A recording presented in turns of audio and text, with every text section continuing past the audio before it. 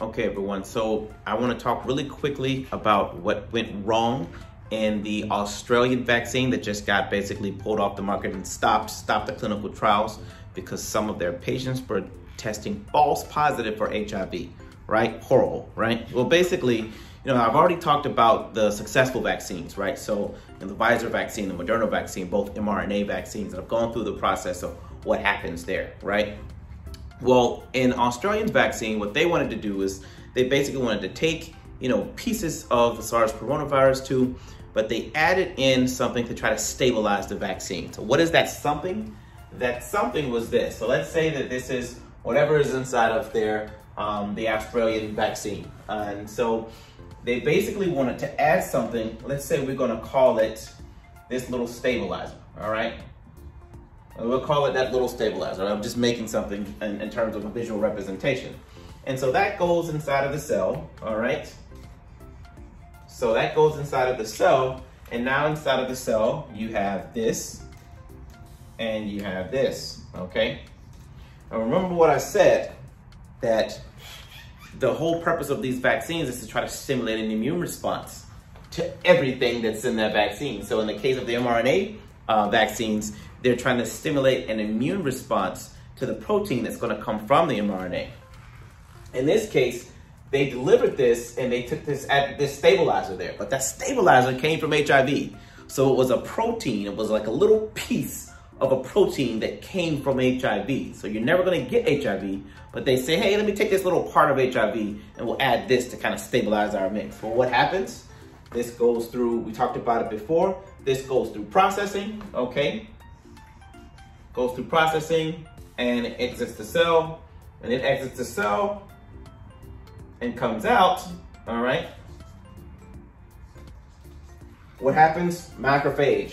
Remember, I'm a big fan, macrophage. That's our Pac-Man, all right?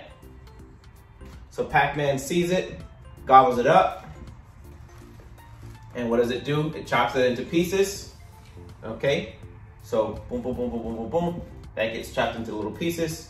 And what does the macrophage do? Macrophage presents it on the cell. All right, so it presents it on the cell with, you gotta remember what that was called? MHC2, right, good job. So you've got your MHC2 molecules that are presenting this chopped up piece of this stabilizer protein. So what is the body then gonna do? Remember what I said? You're gonna end up with T cells, all right? They're gonna activate B cells, and then you're gonna end up with antibodies, okay? So you're gonna end up with all of these antibodies, but now, what are these antibodies gonna be against?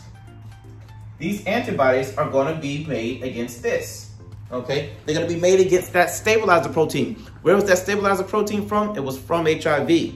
So now you've got antibodies that are basically able to interact with this stabilizer protein from HIV.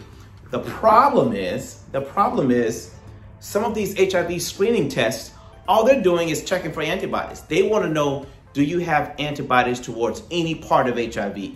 So if you end up taking an HIV test, that HIV test is going to see this antibody that was produced against this HIV stabilizer protein. It's going to give you a false positive result. Why do we say false positive? Because what ends up happening is anytime you test positive on an HIV screen, then the next thing they do is basically a confirmation test. And then the confirmation test will come up negative. But I don't know about you, I would never want to have any kind of screening test come up false positive, and then you got to wait for weeks or days to get the follow-up tests, and then you're thinking like, oh my gosh, do I have HIV? No.